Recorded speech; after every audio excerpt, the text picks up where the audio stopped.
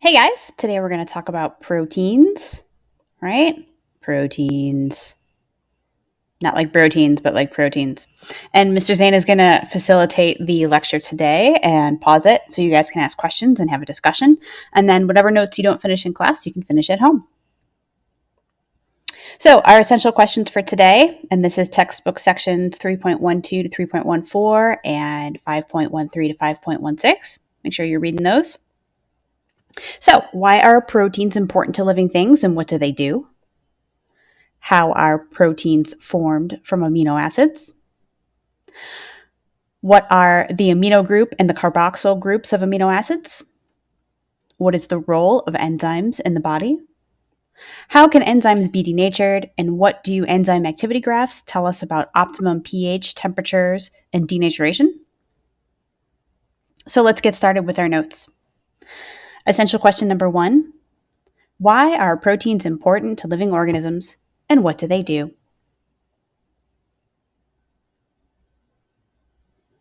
So, proteins are super important. They're one of those 4 categories of macromolecules that we talked about, and they're used in all of those, not all of those, they're used in most of the chemical reactions that take place in living things. So remember, if you are a terrestrial being, you live on the surface of the planet, you rely on, and you're an animal, you rely on other things to eat, right? Like producers, they produce all the energy, they harvest that energy from the sun, and they convert it into glucose. Right? They store energy in glucose, and plants use different proteins to facilitate that process. So proteins help in the chemical reaction. They support the chemical reaction that results in storing energy in glucose. So super important, right? Because otherwise you wouldn't be here. And that's not the only cellular function they're involved in. They're involved in quite a bit. So remember, photosynthesis, right? Carbon dioxide in, water in, sunlight in, and you produce glucose. We're going to spend a unit on that soon, actually. And the result is glucose, or sometimes amylose, and oxygen, right? Proteins are also used in the opposite chemical reaction. That's cellular respiration. And that's the process of taking that energy that's in glucose and breaking that glucose molecule down and storing that energy in ATP. So that's another cellular function that proteins are used in.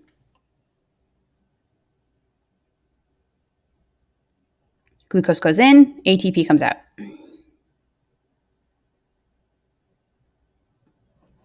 Proteins are used to replicate DNA. So when your DNA is making a copy of itself before your cells divide, you need proteins to get that process done. Proteins are workers. Their job is to get stuff done in the cell. And they also build a lot of you. A lot of you is built out of protein.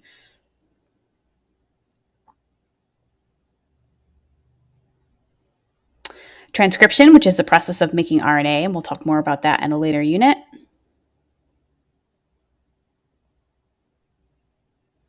For now, you just know that transcription is a cellular process that uses proteins.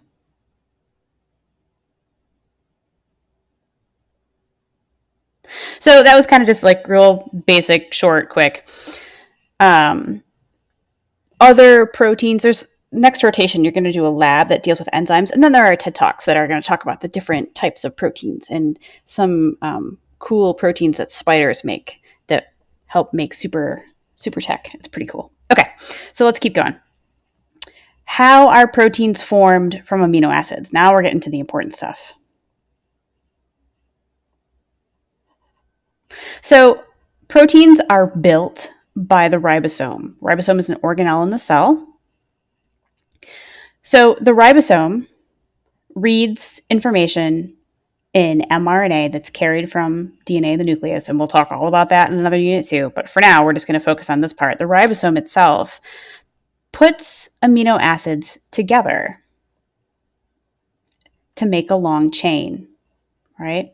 So this is still dehydration synthesis, but now we have an organelle that's facilitating that process. So ribosomes are going to put amino acids together in a chain-like fashion to create a protein. And the actual chemical process of protein synthesis we'll do in another unit. The monomer of a protein or a polypeptide is an amino acid, right? So there's 20 different types of amino acids, and we'll talk about that in a minute. But here we have leucine, which is a type of amino acid. It's a monomer. And you're going to put those amino acids together, things like valine and glycine, alanine. There's 20 different, well, there's more than that. We talk about 20 different types of amino acids that are common to the different types of life on Earth. Now, you are not going to have to know all 20 names. That's okay. When you put amino acids together in a chain, that chain is called a polypeptide.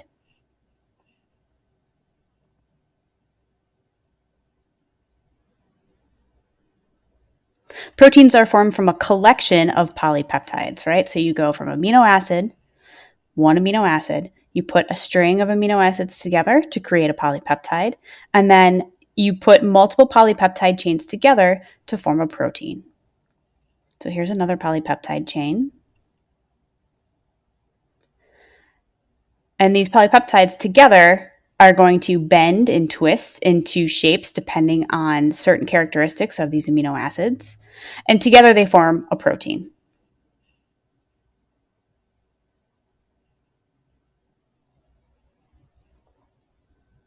It's the arrangement or the primary sequence of these amino acids that determines the shape of the protein.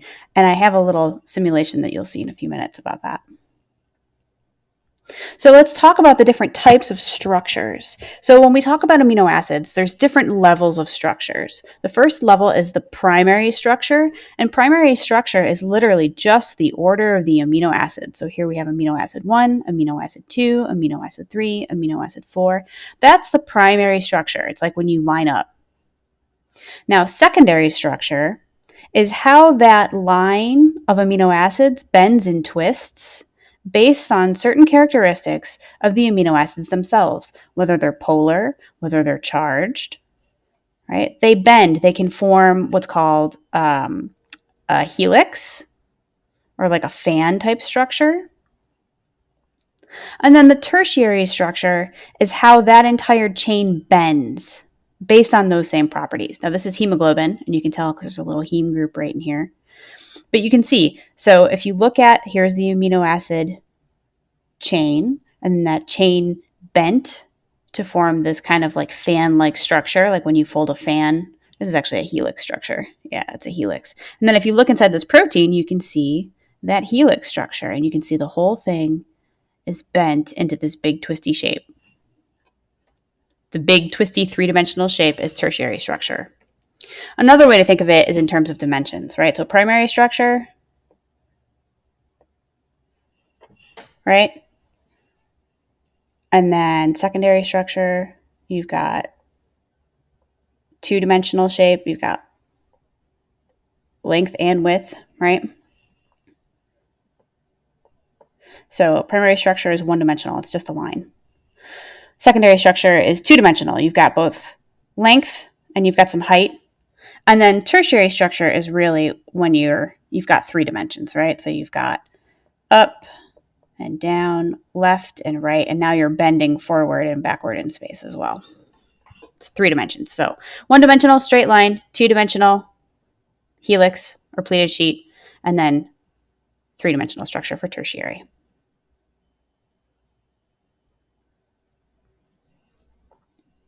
So now let's zoom in and talk about the actual arrangement of an amino acid. So we're going to zoom down from the protein level, and we're going to look at just one amino acid and look at the structure. So amino acid structure. And that's essential question number 3. What are the amino group and the carboxyl group of amino acids? I know we're going kind of quick, but remember, you can pause it anytime you need. So, amino acid structure. So there are 5 basic parts of an amino acid. You've got your central carbon, because remember, this is an organic compound. Organic compounds are synthesized by living things, and they're built around a carbon molecule most of the time. This is called the amino group. It's a nitrogen and a hydrogen, a series of hydrogens. So remember the first day I had you take notes on macromolecules and I had you create the table and we talked about the CHO, 1, 2, 1, CHO. So this was carbs, right?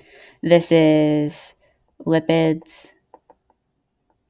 And this is 1, 2, few. And then we had CHON, and that was proteins. CHON, COHN. If you have CHON, carbon, hydrogen, oxygen, and nitrogen, in an amino or in a macromolecule, you know right away that it's a protein because we have this nitrogen here. And then the other one was CHOMP, and that was the nucleic acids, right? Because they have that phosphorus, they have that phosphate group. So right now we're in CHON for proteins. So we have carbon, nitrogen, hydrogen, right? You've got a other hydrogen attached to that carbon to help make it stable. Remember, this hydrogen or this carbon wants to bond 4 times. Here we have our carboxyl group. Sometimes you'll see it written like this. Sometimes you'll see CHO2. You'll see it written a lot of different ways. But what you need to know is that it's got a carbon that's double bonded to an oxygen and then a hydroxyl group. This is your hydroxyl group right here. Hydroxyl.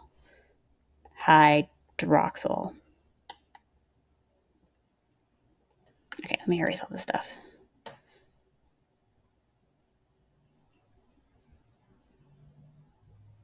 Okay. And then you have an R group. Now, something else you can see in amino acids, you'll notice there are tricks to identifying different molecules. This guy looks like a butterfly.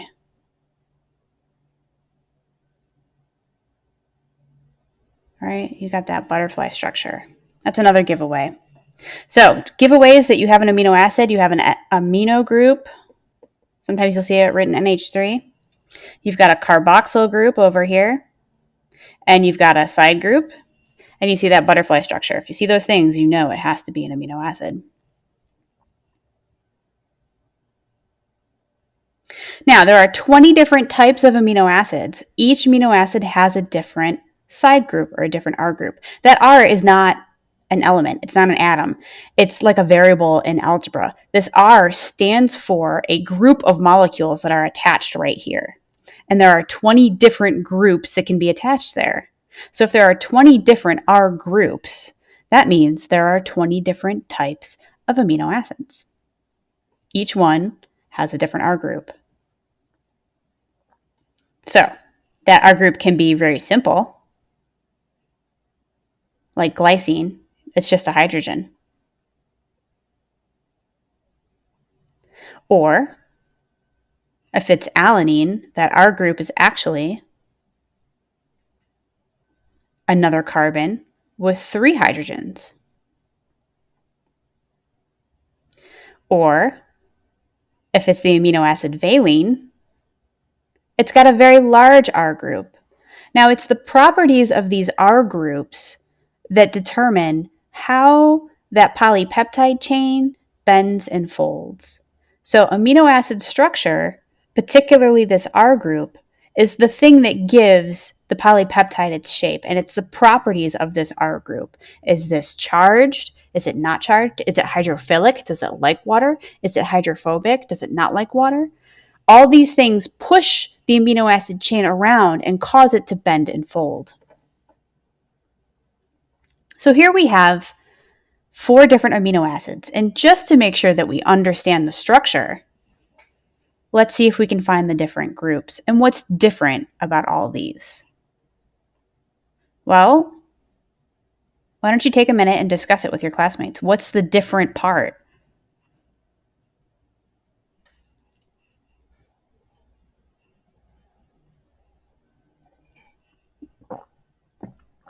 Okay. Well, the amino group is the same. Make sure you draw an amino acid and you have the amino group labeled. The amino group's the same. It's the same on all of them, right? This thing, what is this thing called? This is the carboxyl group. The carboxyl group is the same. It's the R group that's different. So this is the R group for this one. This is the R group for this one. This is the R group for this one. And this is the R group for this one. So it's the R group that's different. So we said earlier that amino acids are linked together by the ribosome. But let's take a look at the molecular place where that actually happens. So here we have an amino acid, and you can tell because it's got that butterfly structure, right? Here's the butterfly. And you also have that R group. It's a dead giveaway, right? Butterfly. You've got the amino group, right? Or if you don't want to do the butterfly thing, because sometimes they're drawn differently, remember, here's your amino group, here's your carboxyl group, and here's your R group. That's another dead giveaway that this is an amino acid. All right, so when amino acids bond together, and this is facilitated by the ribosome, right? It's still the same process that we talked about before. It's dehydration synthesis. And we're going to form that water molecule. Now, the bond between two amino acids is called a peptide bond. You have to know that name. It's called a peptide bond.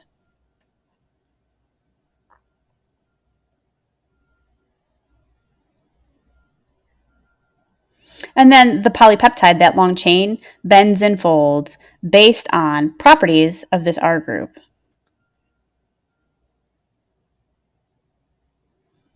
How do we break a protein down? Well, same process that we've been talking about this entire unit, hydrolysis. All we have to do is add that water back in and break it apart, right? And that peptide bond is broken with the help of water and enzymes. Now let's go back for a second and make sure that we understand that amino acids, when they form that chain, it's always between I don't think that's right, actually. This is right, yeah.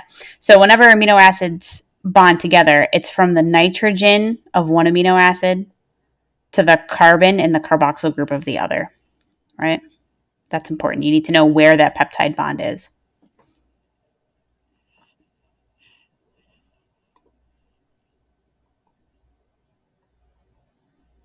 So there's our water molecule. It's going to break that peptide bond. And now you have your two amino acids again. So remember, when amino acids bond together, it's always between the carboxyl group of one and the amino group of the other. And it's this carbon to this nitrogen. And then here's your H that breaks. This H comes off and it combines with that OH to form H2O. And then if you want to break it, you do the same thing. You add that H2O back in, right? And you break those two molecules apart.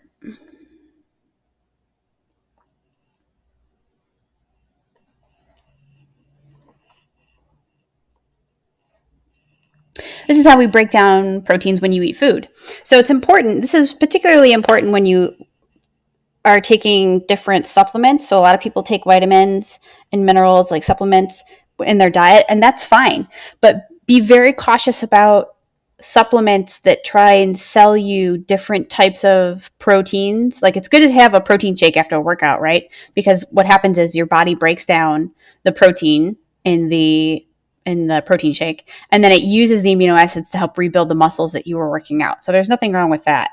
The stuff you have to be careful about are things that tell you, like, take this particular protein to improve this thing, because that protein gets broken down in your stomach, and there's no guarantee that your body's going to rebuild it into the protein that it was before you ate it. So just be cognizant of that. Okay, let's talk about enzymes. So enzymes end in ASE. So if you see something that ends in ASE, you automatically know it's an enzyme. Enzymes are a type of protein. That's why we talk about proteins in general first, and then we talk about enzymes. Enzymes are workers. Their job is to do stuff. They either break stuff down or they build stuff up. They are the helpers that help all these chemical processes. Remember when we talked about what proteins do in the body, and I said they're the workers, they're the doers, they do stuff, they facilitate all those chemical reactions. Enzymes are a huge portion of that. Enzymes help build things up or break things down in the body. So enzymes are a type of protein, and they lower the energy needed to start a chemical reaction. So I know you guys haven't had chemistry yet. So there's a thing called activation energy. And it's kind of like, you can think of it as the amount of energy that's required to start a reaction.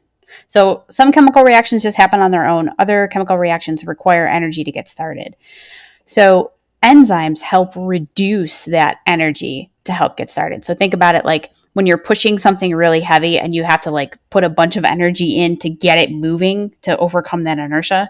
It's kind of like the same thing. It's the amount of energy that you have to put into a reaction to get it going. Or like if you've ever had a lawnmower, like an old school lawnmower, you have to like prime the engine and like pull the crank to get it started. Well, that took a lot of energy to like pull that chain, right, to get that lawnmower started. It's the energy you put in to get a chemical reaction started. Enzymes help break down food, right? So amylase is an enzyme. You know it's an enzyme because it ends in ASE, and it breaks down this molecule called amylose, which we know is a carbohydrate because it's got that ring structure, right? It's got the ring structure, and it ends in OSE. Remember, OSE are carbs, right? So enzymes end in ASE, and you can always tell what they break down because they sound like the thing they break down. So amylase is an enzyme that breaks down amylose, which is a carbohydrate because it ends in OSE and it's got a ring. So here's our amylose molecule, and it's going to break down amylase. It's going to split it right down the middle, right? So that's a good example of an enzyme that's helping break down food. Now, enzymes speed up specific chemical reactions by lowering the activation energy. I just said that a minute ago, right? But let's talk about how they do that. So an enzyme is a protein, and in biology, your form is your function, your shape dictates your job, right? So the shape of an enzyme, and remember, enzymes are proteins.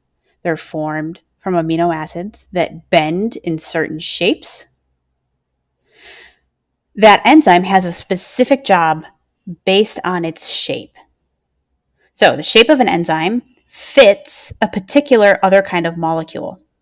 So we call that site, that shape, we call it the active site. So you can think of like this particular enzyme, it's like a Cookie Monster. Its job is to find this molecule and do something to it, either break it down or build it up.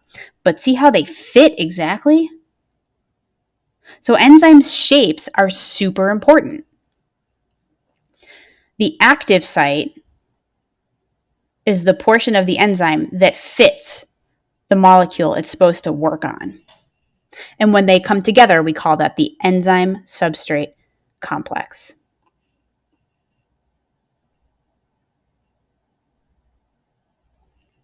So activation energy, what is it again? All right, let's talk about it. In chemistry next year, you may have talked about this in middle school, you might not have. If you took IPS, you probably did talk about this. So activation energy is when you lower the amount, or well, activation energy is the energy that's required to start a chemical reaction so that you get products, right? You start with reactants. Reactants are things, they're like ingredients. You put a bunch of reactants together, you get a chemical reaction, and you form products, right? So the activation energy is the amount of energy that's required to get that process started. And here are two different types of reactions, endothermic reactions and exothermic reactions. Endothermic means energy is sucked in, and exothermic means energy is released. But for now, what you should really know is that the minimum energy required to initiate a chemical reaction is called the activation energy. So when you add an enzyme or a catalyst to this graph changes. This hill isn't so big. It's much smaller, and that's a good thing because you have reduced the amount of energy it took to get that chemical reaction started, All right, so see this activation energy? This is really big compared to just this. So you can think of it as like reducing the bill. So activation energy is like the amount of money that you'd have to pay to get something started. An enzyme is going to help reduce that pay. It's going to reduce the bill. It's going to reduce the amount of energy required to get that chemical reaction started. Enzymes can help build up other proteins, dehydration synthesis, right? So there we have, oh, that is so not right. This line is supposed to be here. Sorry, guys. Bad animation. All right, here's our enzyme simulation. So let's take a look at what enzymes do, or at least one example.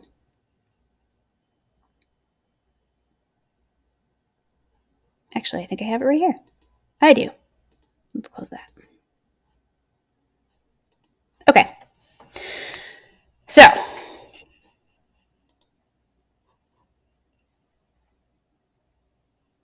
here we have an enzyme. Well, here we have a simulation. So we're going to run the model to observe what happens without an enzyme. Catalyst is an enzyme, right? And then we're going to add some enzymes in and see what happens, okay? So this is a chemical equation. We start with A2, these are our green molecules, and we have B2, these are our purple molecules. And what we want to form is 2AB. So we want molecules that have 1A and 1B, right? Now, we need a certain amount of energy to get this reaction going. And that's because, remember, energy is stored in chemical bonds. We're going to have to break these chemical bonds. We're going to have to break apart these A2s and these B2s to reform them into an AB. So when we talk about lowering activation energy, we're going to lower the amount of energy it takes to start breaking these apart by adding a catalyst. Okay, so let's see what's happening. So here we have the chemical reaction that's supposed to be happening, but there's no catalyst. There's no enzyme in there to help. And nothing's happening. And nothing's happening. And I have used a simulation before. I could sit here and wait, and it would take it'll take, I think, 5 or 6 minutes for like one molecule to break apart. But we're not going to wait. Oh, there's one. But see, there's one. But it's going to go back together. Watch. It's not going to form. There's no purple ones that are broken apart. So it doesn't have anything to bond with. And it's back together. Okay. So let's help this process along by adding an enzyme, by adding a catalyst. So there's an enzyme, and its job is to break up these molecules. So there's one. Let's add a few more. Let's add 4. Okay, so now let's see what happens. Now I see some green ones that are split apart. That's good.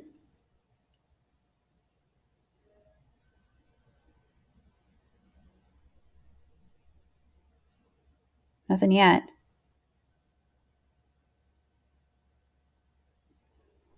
Come on, catalyst, do your job.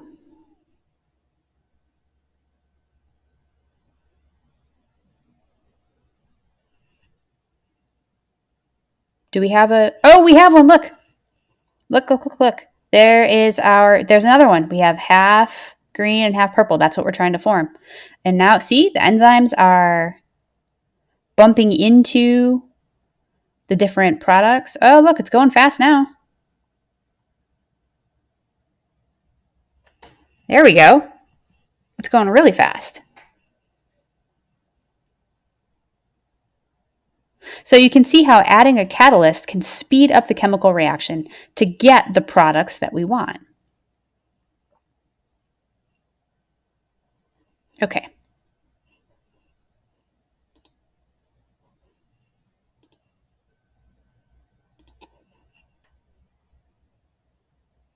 So the function of an enzyme is to increase the rate of a chemical reaction.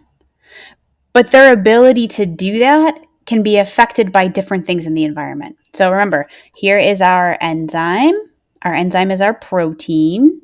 And here's the thing, here's the molecule that it's supposed to be either breaking apart or maybe it's adding it together to something else. Now that substrate, we call that the thing that's being worked on is the substrate. It binds to the active site, and then the enzyme helps break it apart, right? But different environmental conditions can change how effective this process is. So if the temperature isn't right, the process cannot happen at all because it's too cold, or too hot and it's not going to work. And we'll talk about why.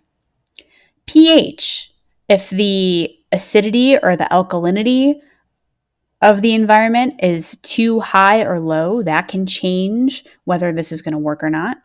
And then how much stuff there actually is to build up and break down. Well, that makes sense, right? If there's not a lot of stuff to break up, then the reaction's going to happen pretty slowly. So we're going to talk about these things one by one.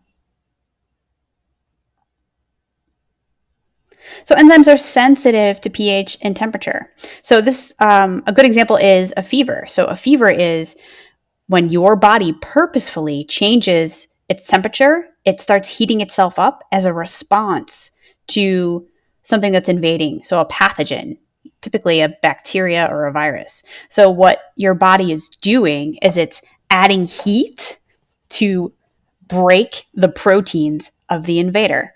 Now, that's well and good, unless the fever gets too high and you start breaking your own proteins. So here we have a carbohydrate molecule and the average body temperature, right? And here we have an enzyme amylase that's working just fine. It's doing its job. It's breaking up amylose. But here we have somebody that has a fever, right? So they have a fever of 102. That enzyme's not going to work anymore. Its shape has been changed. And we'll talk about that in a second.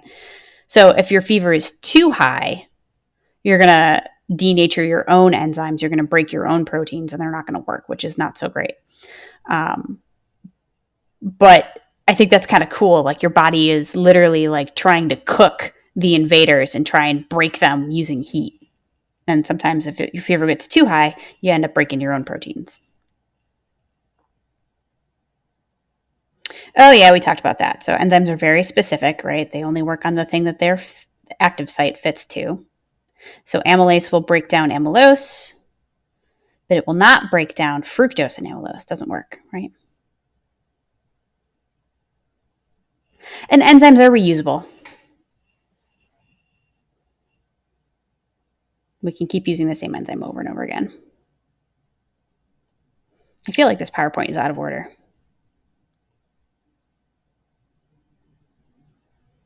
Okay, how can enzymes be denatured? Yeah, this is really what we want to talk about. So, enzymes can be denatured or change their shape by conditions that interfere with amino acid interactions.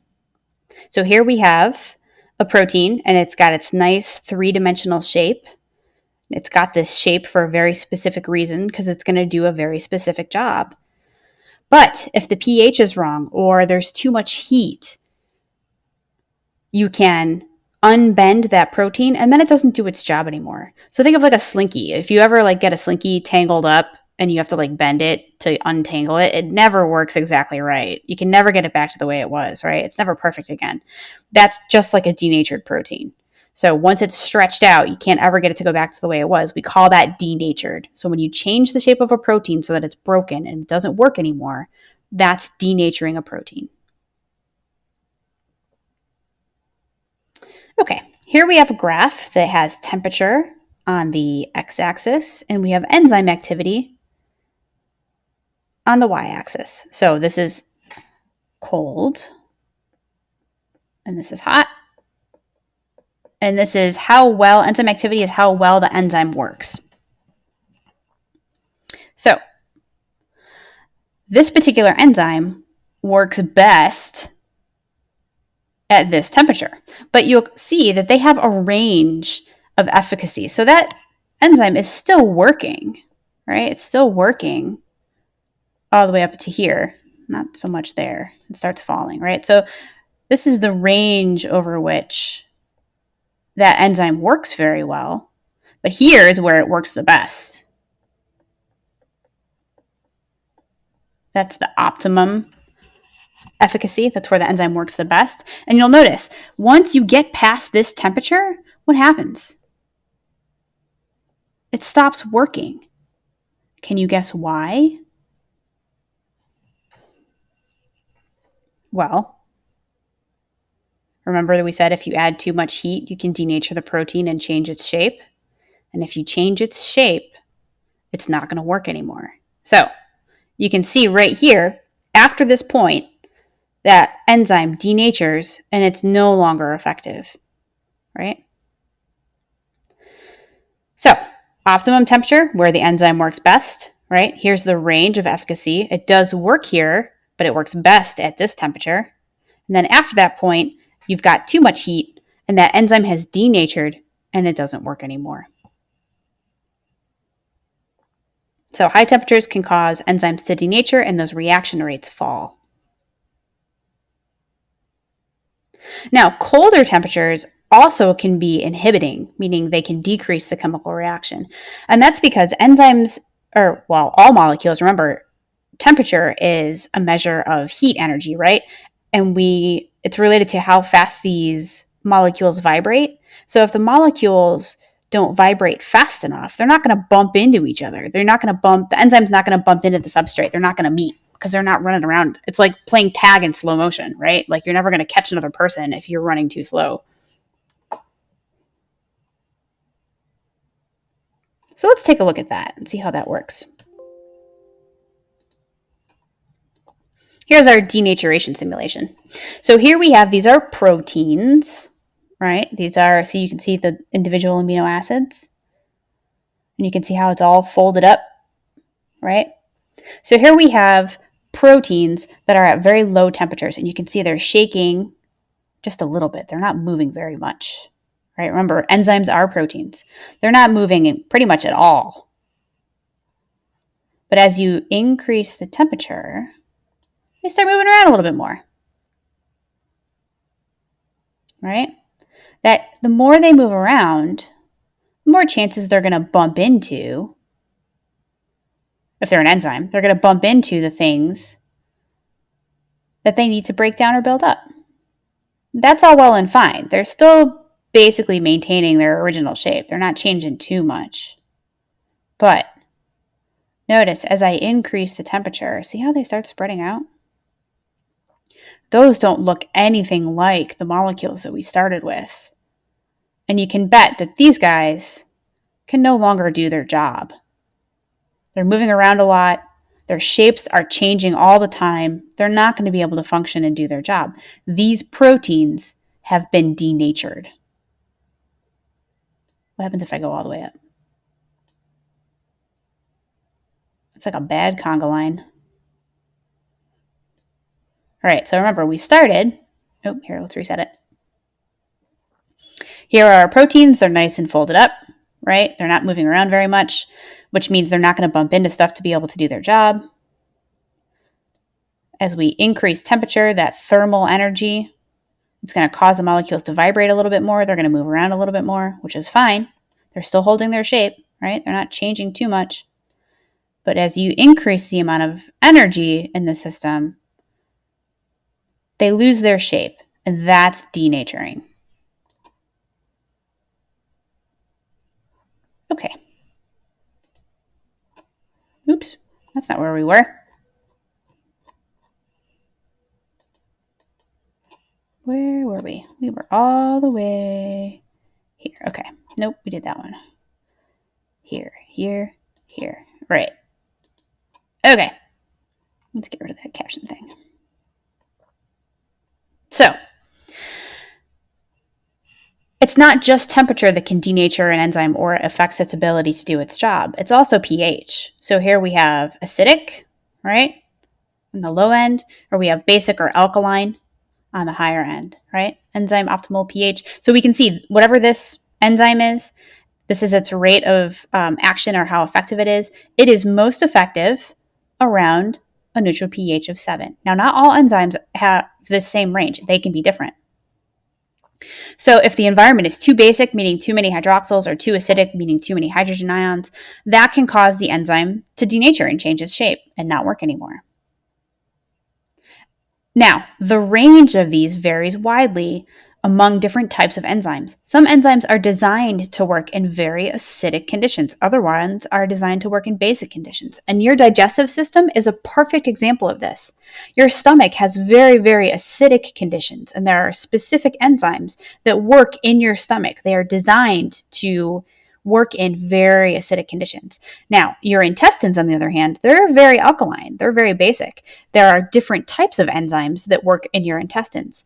So if you had stomach enzymes that got into your intestines, they're not going to work because the conditions aren't right. They're going to denature.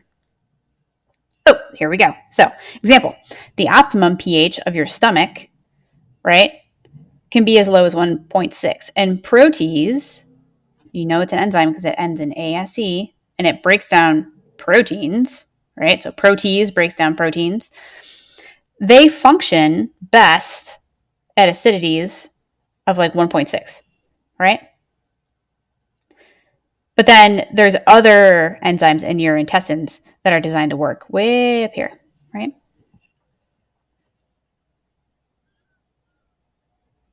Okay, here's another graph. This graph is looking at substrate concentration. So this is how much stuff there is to build up or break down. And here's your rate of reaction again. Now, here's our enzyme, little fortune cookie looking things, right? And here we have our substrate, these little dots. These are the little things that are being worked on by the enzyme. Now, if there's not a lot of stuff to work on, the reaction rate is going to stay very low because there's not a bunch of stuff to work on.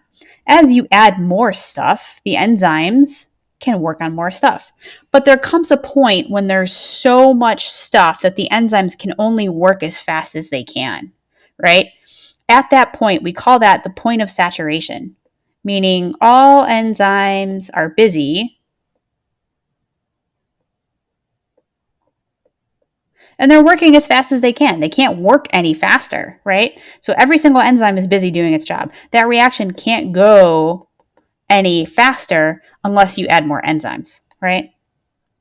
So the saturation point is the point at which all the enzymes are busy. So it doesn't matter how much more stuff you add. It doesn't matter how much more substrate you add. The enzymes are busy. They're working as fast as they can. So substrate concentration refers to the amount of substrate that's available. And as the concentration of substrate decreases, the reaction rate decreases. Well, that makes sense because there's not stuff to work on. As that concentration of substrate increases, so does the reaction rate until you hit that saturation point when all the enzymes are busy, right? So when all the enzyme active sites are full, we call that reaction saturated, meaning it's full. It can't go any faster.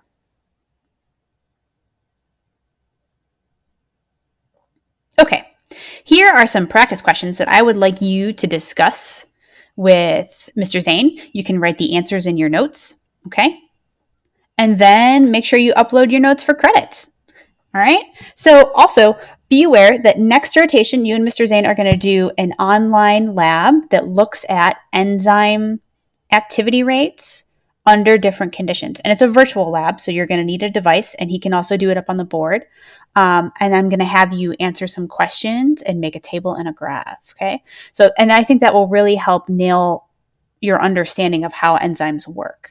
All right, so have fun. As always, if you have any questions, send me a remind or send me an email. You can also get a hold of me on Zoom. I had a couple people get a hold of me this week during office hours because they wanted some help explaining stuff. Remember, I'm always available to Zoom with you and help explain stuff. You just got to let me know when you need me. All right, so I'll talk to you guys soon.